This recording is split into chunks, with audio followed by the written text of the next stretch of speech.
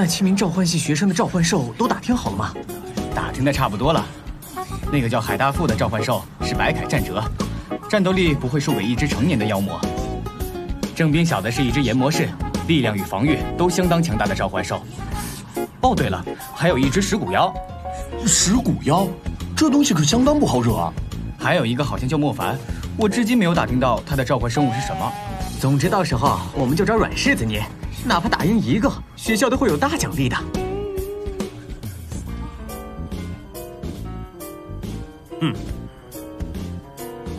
杨毅，人呢？感觉好紧张啊！哎呀，有什么大不了的？我就喜欢这样的场合。那家伙到现在还没有做准备，他难道打算临阵脱逃吗？在我演讲之前，我想先向你们确定一件事：假如你们只想将来拿着相当高的俸禄，过着高品质生活，那么我很负责地告诉你，你来错了地方。明珠学府中走出来的魔法师，必定是拥有改变世界的能力，必定是能够担当起守护人类使命的英雄。财富名声我们并不缺，缺的是一颗追求至高魔法的永恒之心。今天就是你们尽情展示自己能力的时候，请上今日的7位主角们，召唤系的新生。莫凡，你怎么了？没什么，看到自己的老同学了。你别紧张，召唤系虽然是很特殊，但这并不代表将来就一定比我们强啊。我们雷系从来都不惧怕任何系别。我认识他的时候，他还不是召唤系。你是说他是双系？或许很多人会有所不满，凭什么他们召唤系一入学就成为了焦点？没有关系，击败了他们，你们就是今日真正的主角。那么你们谁先来？我来。那这里就交给你了。当心啊，大富！加油，大富！加油！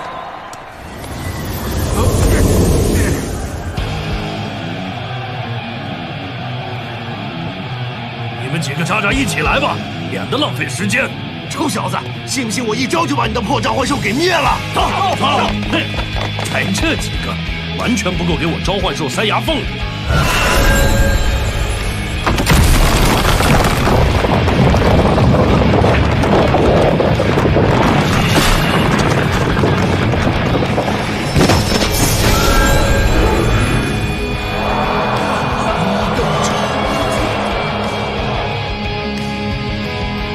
来呀！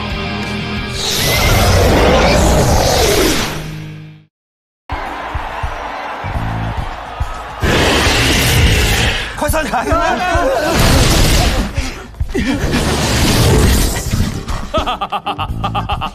我这白铠战折很多时候不听话，等会儿你们缺胳膊少腿儿，可别来找我要医药费啊！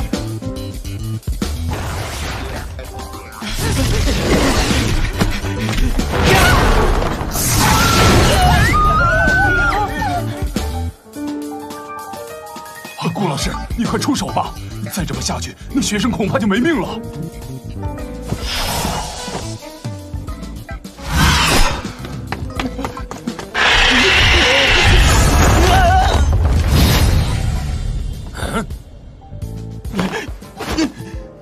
光耀失明，这么近的距离，你的召唤兽必定会被灼瞎。遇到我，算是你的不幸了。停！干得漂亮，好样的！干得漂亮！你玩阴的。对技能的运用不仅熟练，而且巧妙。哦。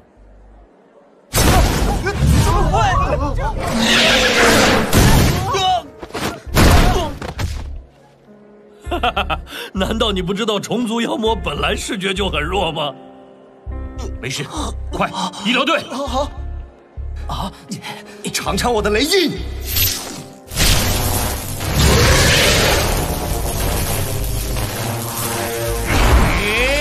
呀！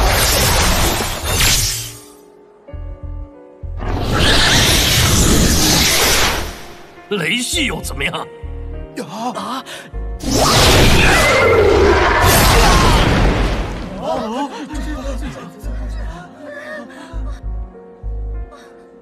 还有谁？来啊！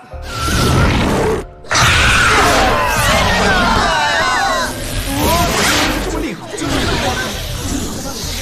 海大夫已经撑了3轮了，看来我们召唤系胜利在望啊！不见得，你看，白铠战者有些体力不支了。啊！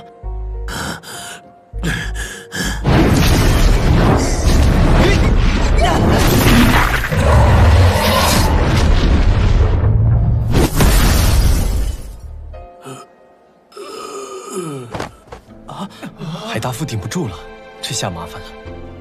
哼，那不是更好？直接出局一个，就剩下5个人竞争练兽之血了。喂，王丽婷，你的数理论是魔法老师教的吧？我们还有6个人呢。他有必要算进来吗？别这样说呀，怎么说也是一个系的。况且蒋老师也说了，假如我们累积人头数没有达到100，就会将我们的资源给其他系了。没啥大不了，你们所有人没达到的数目，我1个人就可以补上了。真能吹？我吹？行，那你上吧。不，我很差劲的，要不莫凡你先上。我的召唤兽受了重伤，所以我的数据就靠你们来补了。哼，早知道你是一个废物。召唤系的是都死了吗？没人敢出来了，死了吧！快上！哎。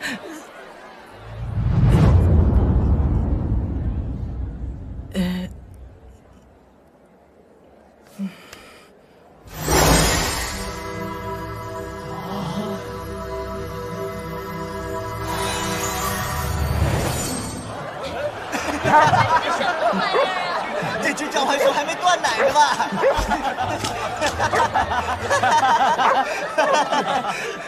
我来耍耍这小书生。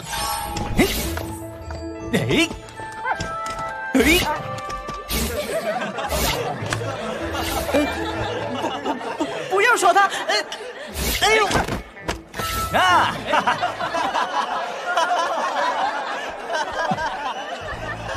等这头幼崽长大，看你还敢猖狂！我会很勤奋修炼的，以后绝对不会给你们丢脸的。我的游浪兽，你什么时候能醒过来？没事，我们会最大程度的补回来。接下来由我上场吧。他的召唤兽是什么？是郑斌晓哎，他还挺出名的。看来实力不凡嘛。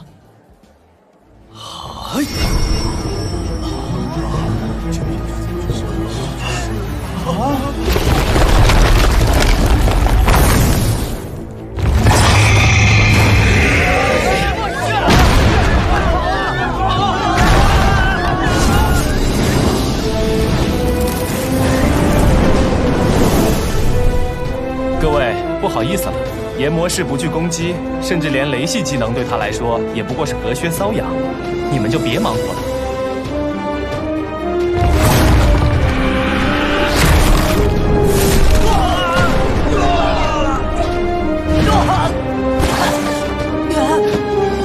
好样的，郑冰晓，不愧是我们班长啊！看看雷系和火系那些人脸上的表情，站着他们是进攻系就嚣张猖狂。结果碰到郑冰晓的召唤兽，一个个都变孙子了。哎，怎么是他？小棉，有你认识的人吗？也不算认识吧。师傅，我遇到1年前在我们那儿觉醒的那名很年轻的中阶魔法师了。他竟然也是明初学府的新生。对呀，才觉醒1年，竟然就考进了明初学府。说什么呢？都还不认识他，怎么就叫人家谈恋爱啊？竟敢跟我抢秦小棉，我要让你死得很惨！召唤系原来这么变态，这一个打我们一群的本领，叫我们其他系还怎么活啊？等到了终结，谁强还不好说呢。他们修炼起来太过依赖召唤生物，在没有一定昂贵辅助道具帮助的情况下，是很难俘获强的召唤生物的。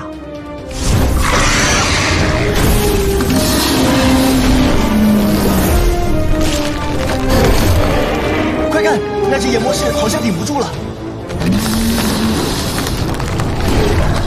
我认输，炎魔士不行了，我没办法为了奖励不顾炎魔士的安危。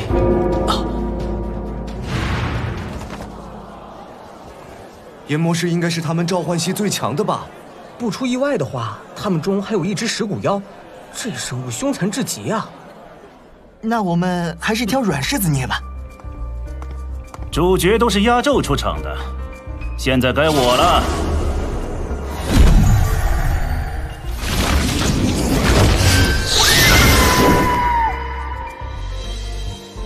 估计轮不到你们几个上场喽。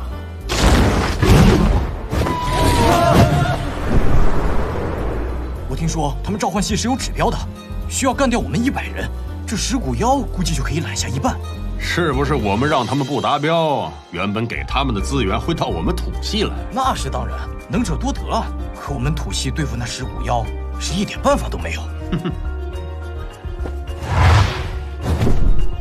你们等会儿不用谢我啊！谢你？莫名其妙。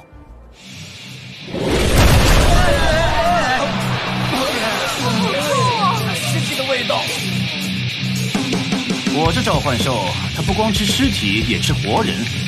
你们谁有胆量就过来试试。我。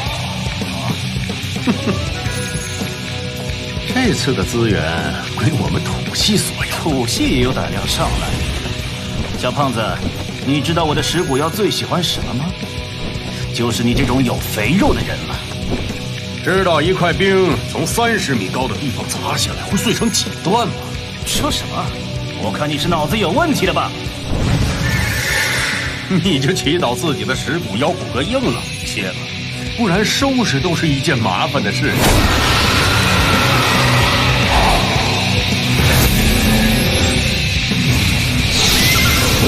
冰锁，终结魔法。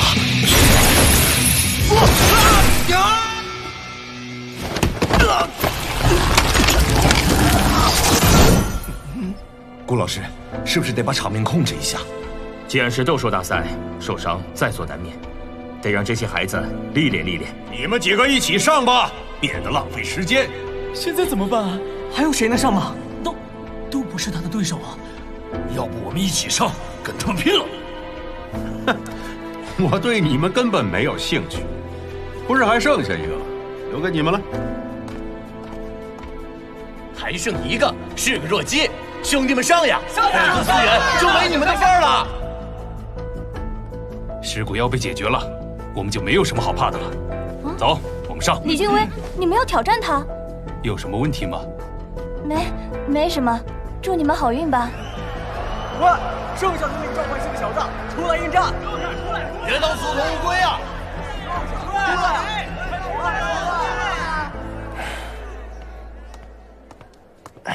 莫凡，不要过去，我去协商一下。今天的比赛到此结束。我感觉到了。什么？我的有朗兽，它醒过来了。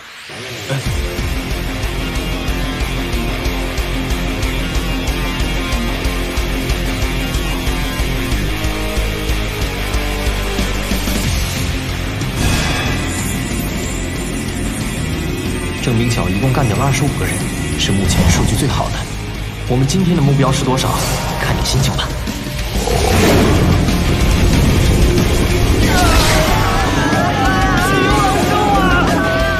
好像比上次看到的时候更强了。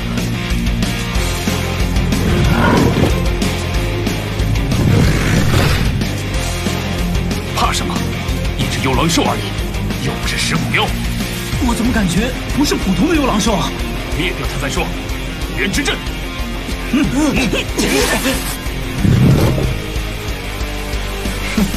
风水雷火土一次性凑齐了，这次你可以打过瘾了吧？大头，干扰牵制住他。风鬼，飘影。好，动手，让之前那帮虾兵蟹将看看我们之间的战斗默契。上，豆豆。水域保护。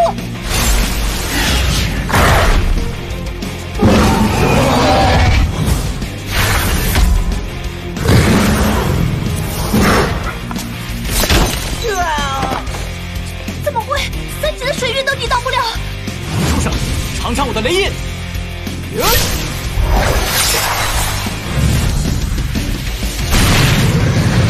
干得好！这些对他根本不起作用的。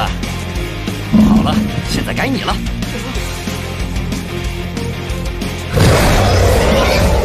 快散开！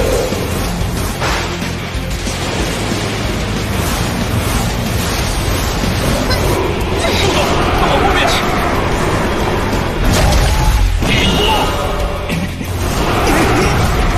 我释放不出魔法了，只好有防御模具了。增强！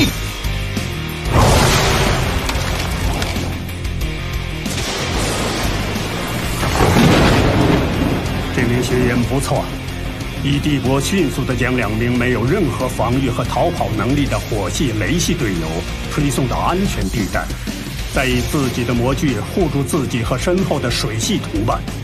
那只幽狼兽的飞沙走石明显强到足以将他们全部打得千疮百孔，结果被他一个土系法师给化解了。可惜啊，最终还是败了。那只幽狼兽应该能做到3段爆发。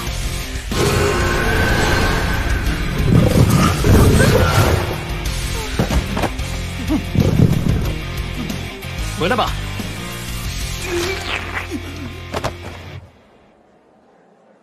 这家伙太不可思议了！小心点事。可恶，这只破幽狼兽竟然又变强了！莫凡，你太帅了，把我们的数据给补回来吧。你们未免太乐观了一点，要知道离打败100个人的目标还差很多呢。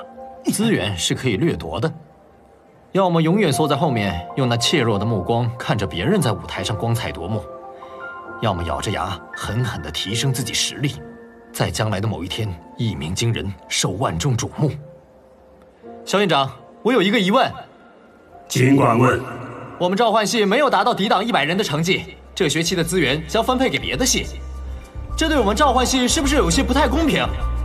我们输，原本属于我们的资源给别人，我们赢，那也不过是保住了已有的资源。这个其实我们是考虑过的，在这100人的标准线之后，我们还有另外一条标准，那就是假如召唤系学生能够抵挡下200人的轮番魔法轰炸，那么这一届所有院系的修炼资源都将归召唤系所有。啊！怎么可以这样？不会吧？既然这样，我想对在座各位别系的同学们表一个态。我这人呢，比一般的魔法师更烧资源，所以，抱歉，你们的资源我全要了。什么？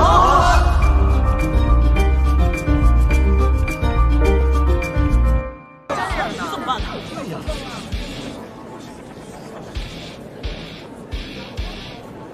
这小子疯了是吗？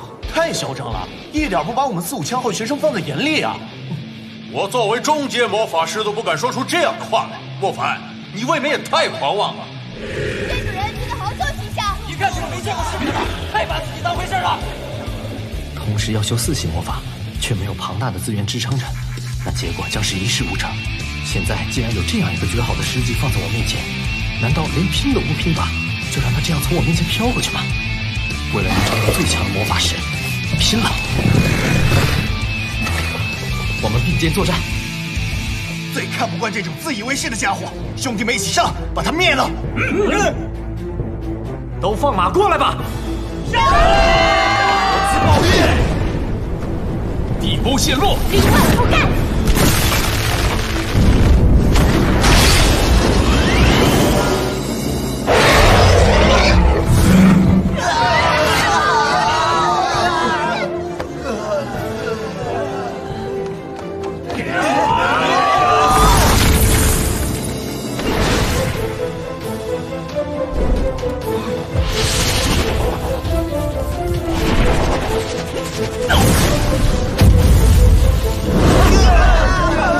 来呀，继续啊！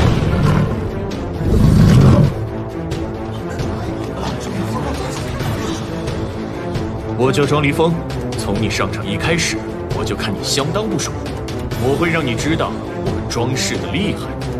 哼，终于有大师加大家族出现了。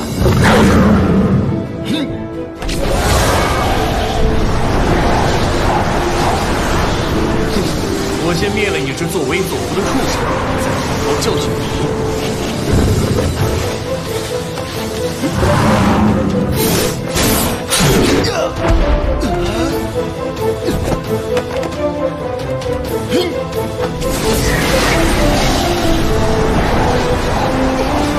周立峰，干得好！一切之头，我来帮你，绝对不能让这小子拿走所有人的资源。我自己奉练。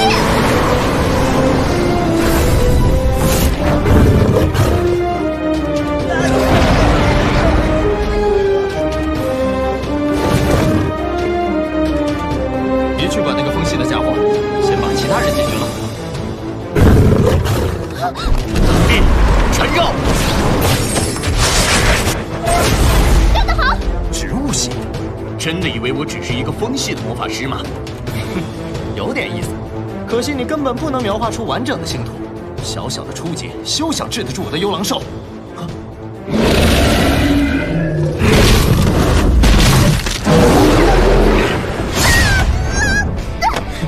愚蠢！难道我只能攻击你的召唤兽吗？这违规啊！怎么可以直接攻击召唤师？本身大赛定义就是召唤系与别系之间的斗争，至于目标对象，并没有规定的那么清晰。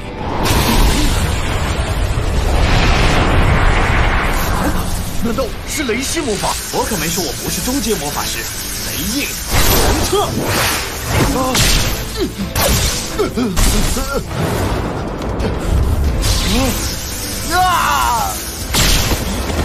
他竟然也是雷系的！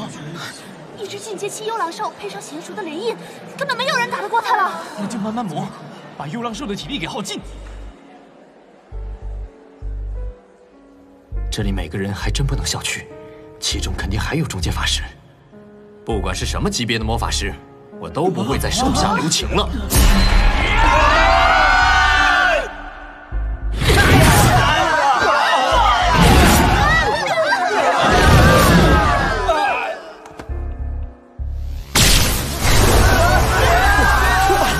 击败人数的数据还在增长。照这个架势，他还真有可能一个人打全系啊！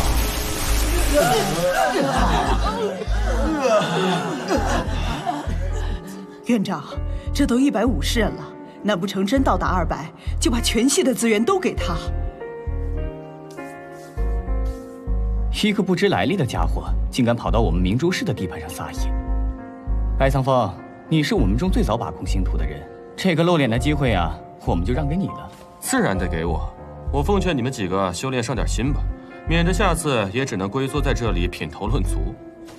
我现在就去终结这个小子，让他们都搞清楚，这个明珠市是白家说了算。还以为我这个侄子会很耐得住性子。白家都动手了，这场风波该收场。学校给新生的资源，我们白家是不在意的。他是看到明珠学府被人灭了风头，才坐不住的。莫凡是吧？小风，我爱你。唉，不得不说，你的实力在这明珠学府新生中算排得上名号了。你也算聪明，利用中阶的优势来争取到更多的资源。或许你得罪那些并没有什么背景的学员，确实不会怎么样。但你别忘了，新生里面还有很大的比例是世家子弟，这些大……我去！你怎么那么多话，跟个女人似的？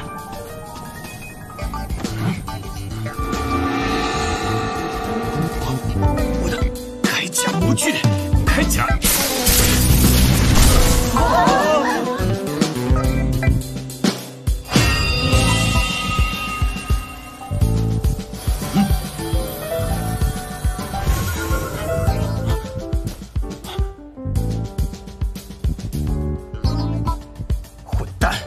宰了你这个混蛋！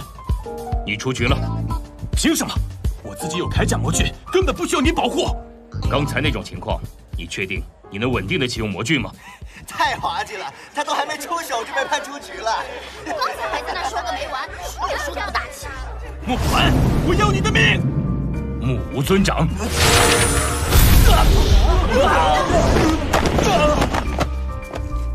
哎，你继续吧。啊？我们辛苦主修的召唤系，在他那儿竟然是次修，而且他的雷系都已经达到中阶了。都没打灯吗？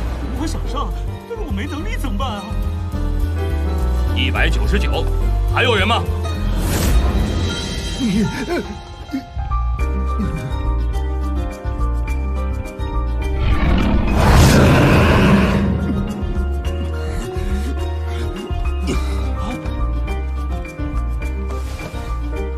哎，有人挑战了！是梦魔教。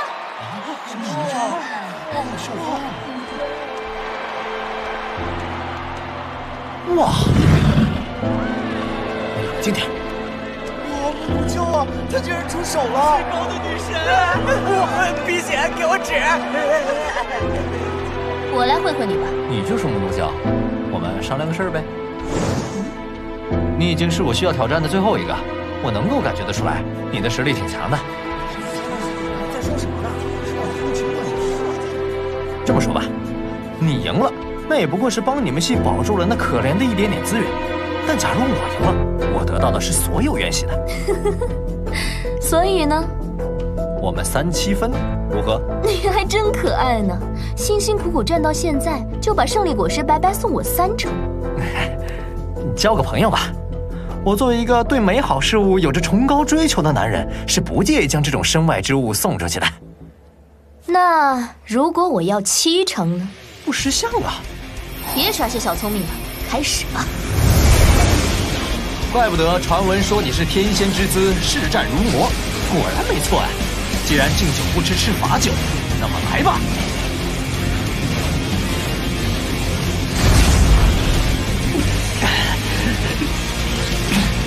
崩盘龙卷，5成，最多5成。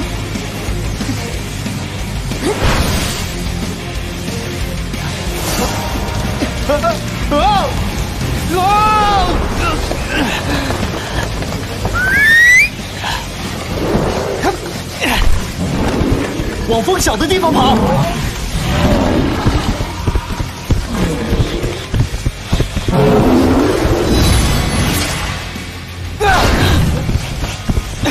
幽狼兽回来！你要撞风盘吗？不！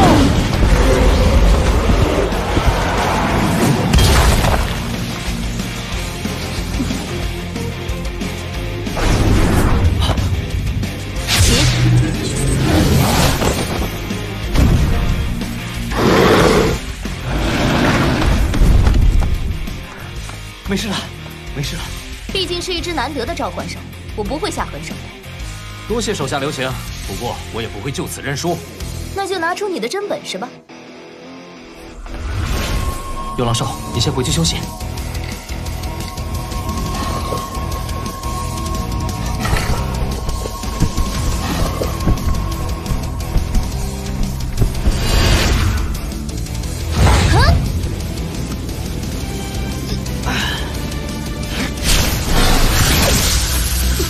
霹雳跟你那风盘可是截然不同的，直截了当，从天而降，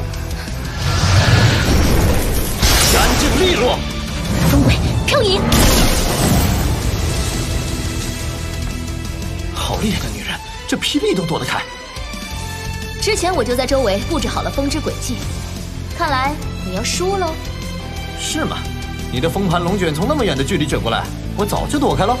我有说过我要使用风系魔法吗？昆之灵囚牢。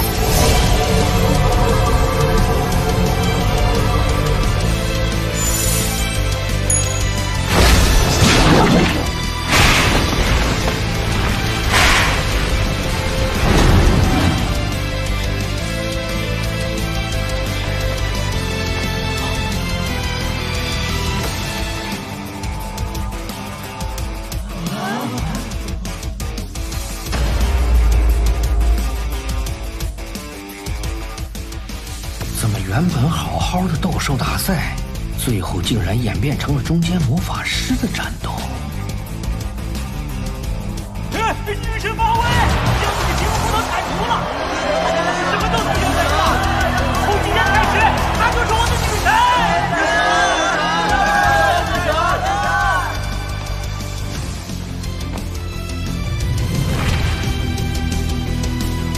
认输吧。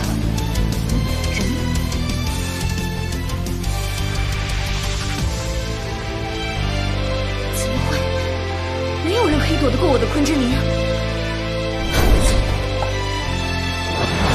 你输了。暗影系，你怎么可能会暗影系的技能？这个你别管，你现在应该说什么，知道吗？输了。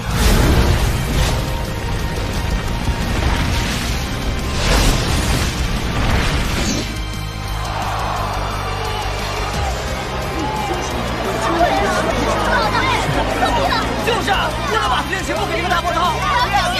不会输啊！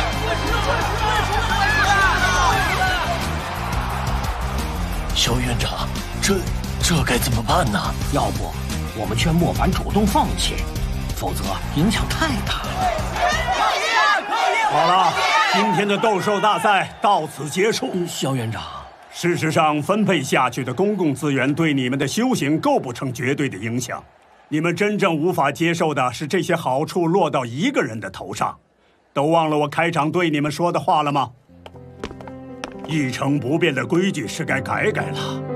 今天我很高兴，虽然这离改变世界还差得很远，但这至少是一个很好的兆头。肖院长，你是否考虑过，像我们这种出身贫寒，从来就要靠学校的资源来维持修炼的学生？既然你这么问，那么我就告诉你们，现在夺走你们资源的这个令人无比憎恶的学生，他来自博城。肖院长，我这枪躺的，你这不经过我同意揭我老底，不太好吧？我宣布，该学期全系公共资源都将归莫凡所有。莫凡，你做到了，简直是神了！你还真给我们召唤系长脸啊！